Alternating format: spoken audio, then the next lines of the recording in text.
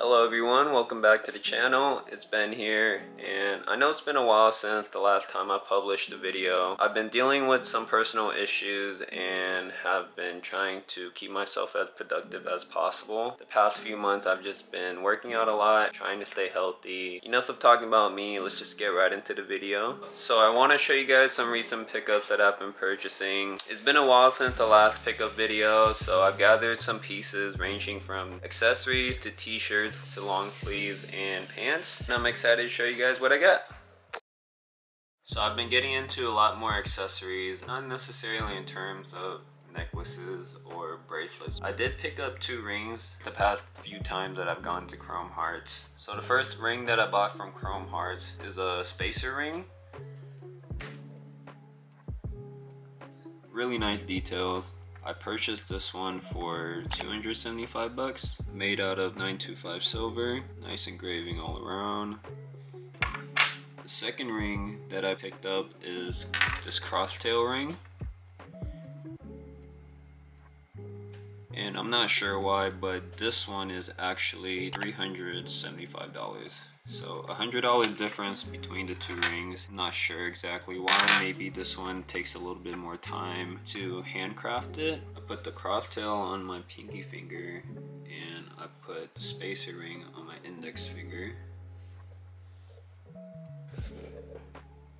Next up, we have a pair of Converse high tops. These ones are a bit different than the regular Converses that you guys are used to seeing. It has a chunkier sole, just like the Converse 70s. In the back has the Made in Japan tag. The quality they use for this is also Japan material, so the canvas is a little bit thicker. The laces are also thicker as well and more durable. As you can see, it has like a little slouch in the back heel. So I paired these with Chrome Hearts shoelace details. These are extremely comfortable sneakers and I highly recommend them. It's a pair that I would definitely double up or maybe even triple up on. The difference between this pair and the Chuck 70s is it has a more rounded toe shape and it's a lot more dull compared to these ones. It's kind of shiny in the front, which I don't really like. Recently bought a pair of leather high tops just to beat around in. These are only $65. I got them at the local Converse factory store around here. Yeah, just a shoe to beat around. I have been wearing these shoes a lot. It goes with a lot of outfits that I'm able to put together, and overall it's a great quality sneaker.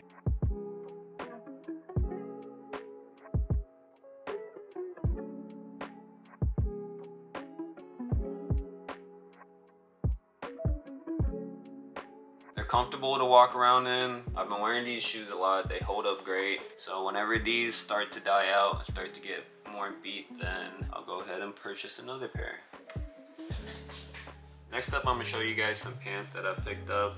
So I've been getting into the double knee style pants a lot, and I scored on these vintage Carhartts double knee gray version with some nice distressing throughout the pants. I even added some of my own distressing at the bottom of the hem just to give it a little bit more of that vintage look. Gray is a really nice color. The fade is great, the wash is great. I usually just wear these, throw a random white tee on or something, and just call it a fit. I like how there's little distressing throughout the pants and not as many stains or paint stains on them. Nowadays it's kind of hard to find Carhartts that doesn't have a lot of stains or leftover paint marks from them. It has a straight fit to it. Nice baggy feel, but not too baggy, you know? And I normally just wear these with high top Converse or Jordan 1s.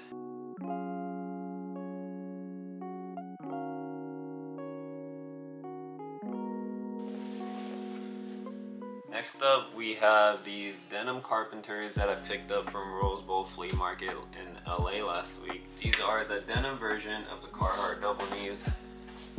Very minor stains. I like how this pants is a little bit more of an indigo look. Unlike the other vintage Carhartts, they tend to be more of a lighter wash, and kind of wanted to go with something different. I don't have a pair of blue denims that's similar to this shade of blue. I only have light blue or raw denim navy blue.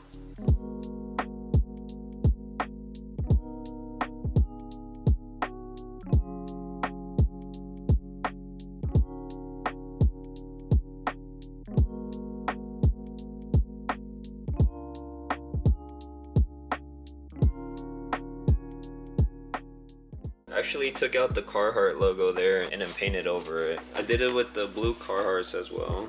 Took out the stitching there and just painted over the darker shade. I used acrylic paint, and this shade of color is called Satin Egg. It's kind of more of like an off-white beige kind of look. Very proud of this pickup. Like I said, I've been getting into double knees a lot lately. Enough of the Carhartts, I'm gonna show you guys the next pair of trousers that I picked up. Dude, fuck, neighbors are hella annoying right now. Alright, so next up we have a brand that I've shown previously in my other video. Is a pair of trousers by Blueness Overload. These are a very unique pair of trousers. It's very elastic and stretchy on the waist. The best way to describe these are flared dress pants. And it is something that I've been wanting for a while due to the fact that most dress pants that other brands make has more of a slim cut finish, and it's more of like a jogger fit where it's like straight but it's slimmed down all the way throughout the ankle. But these pants are the complete opposite. Once they hit your knee area, they start flaring throughout the bottom, but it's not too big of a flare. So those were the 3 pants that I bought lately. And now let's get on to the t-shirts and long sleeves. The first piece that I'm excited to show you guys is this Chrome Hearts Thermal by Matty Boy. Those of you that don't know who Matty Boy is, he's one of the artistic designers behind Chrome Hearts, and he has his own line within Chrome Hearts. And this one specifically was one I was eyeing the most because just the color contrast and everything is just perfect, and it has flames on the sleeves.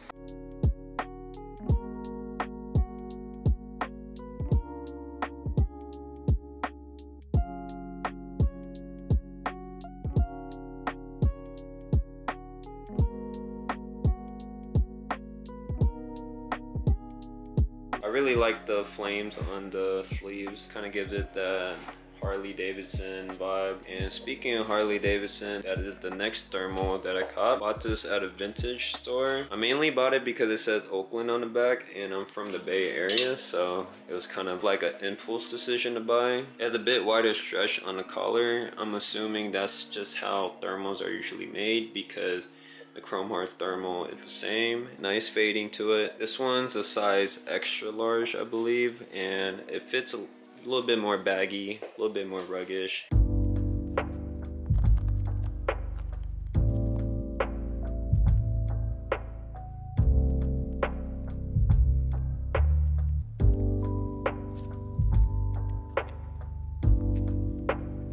Next we have Gallery Department Thermal. This one's more of a beige colorway.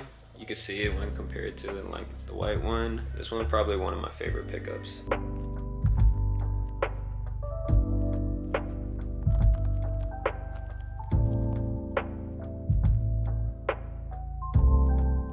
I've been getting into the long sleeve thermals because as we're changing seasons right now, in the Bay Area it gets a lot colder, so it's perfect to wear in the fall. So next I picked this up from Rose Bowl. This one's actually a vintage Super Mario Nintendo shirt, you can see right there. And has all the dope characters, very light cracking. I'll probably wear this with like shorts or something, or sweatpants when I'm just chilling at the house. I don't really like to wear too much like graphic when I'm outdoors. I bought it because I like Mario. It was a steal for $20.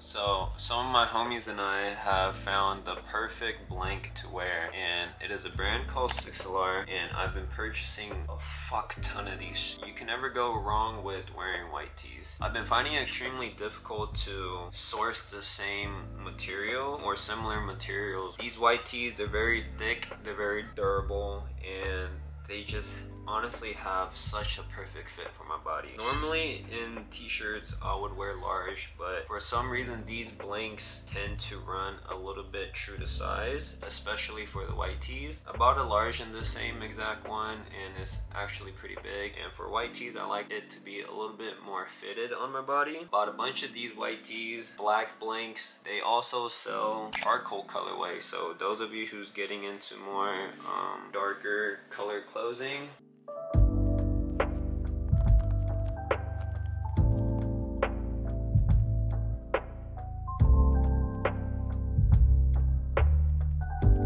so these vintage blanks, I believe they're only $10 a piece right now. Back then when I bought it, like 6 months ago, these were $40 retail. So the more units that you buy of these, the price tend to decrease. So they go by 12, 24, 48, etc, etc. The more that you buy, the more discount that you get. It's super clutch if you and your homies have similar interests in these blanks and would want to go in on a bulk order, just like what some of my friends and I did. Six Alar, they finally perfected their blanks, and I'm happy to share that with you guys. So I bought a Capital Trucker hat from Con Cheap in San Francisco, where it is the only store that carries Capital around here. I think the brown with the cream is the best colorway. I normally don't wear it forward. I'm more of a backwards hat kind of guy,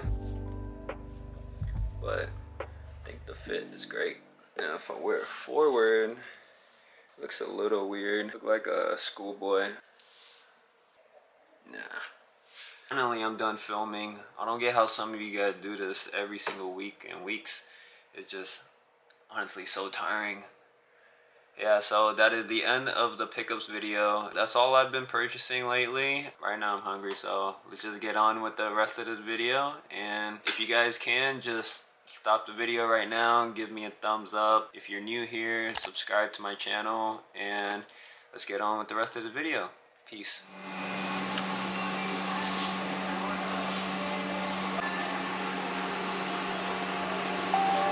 So we are currently at a favorite restaurant called Damiya for Japanese curry. Probably the best curry out here in the Bay Area. What do you think? Best curry. Show you guys what it looks like. Literally tastes like authentic Japanese curry.